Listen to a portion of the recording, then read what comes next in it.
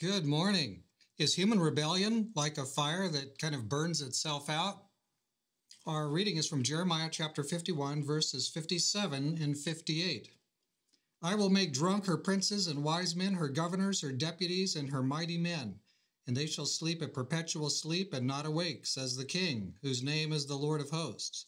Thus says the Lord of hosts, the broad walls of Babylon shall be utterly broken, and her high gates shall be burned with fire. The people will labor in vain, and the nations because of the fire, and they shall be weary.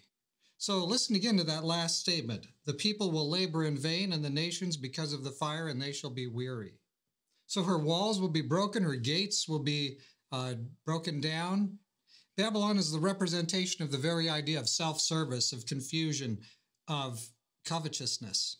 And we've been seeing these things as we've worked our way through the passage. Now, a city's walls and gates represent its survival mechanism. Those are its protections. But what protections will self-serving and covetousness in those values, what protections will those things have when they're all seen in the open, when we can all see the end result of those things? What argument will be raised next that have any semblance of, yeah, that might be true? There won't be any arguments like that left at that point. Every argument will have been given, every claim will have been made, and it will all have been shown by actual facts to have come to nothing.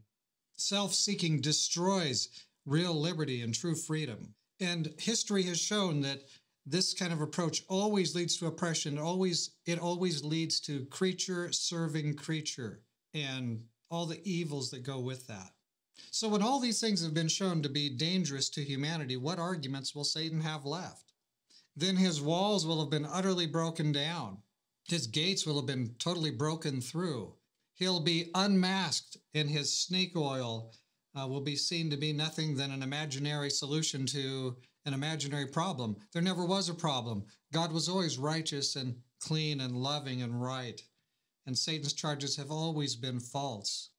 Now, but let's go back to verse 57. It says that Babylon's wise men, her governors, her princes, they've been made drunk, which is to say that they've adhered to this philosophy of serving self at the expense of others.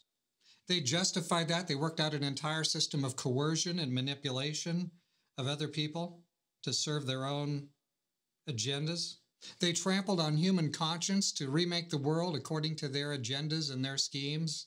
So God makes them drunk by withdrawing his protections.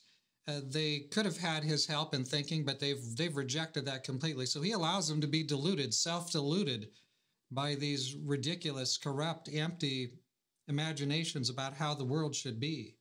He's not going to force them to accept what's right. So they're trapped and lost in their own delusions. They're drunk. They've sown to the flesh, and sadly, they reap corruption. Wow, we sure wouldn't want to be in their shoes. But anyway, let's pray. Dear Father in heaven, as Luke 22 shows us, the things concerning Jesus have an end.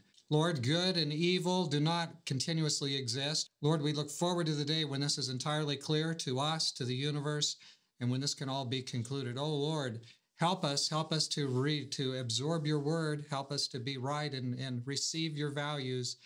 And so, Lord, do finish your work on the earth and let us be part of the plan. Thank you for hearing our prayer. In Jesus' name, amen. So human rebellion will end. God's character is going to be exonerated. Satan's claims and assertions are going to be shown to be nothing. And in the end, there will be peace and rest, and we'll be able to finally start all the things that God has planned for us down as we start out into eternity. Oh, it's a wonderful plan, and we can this day live for Jesus wherever we are. God be with you today.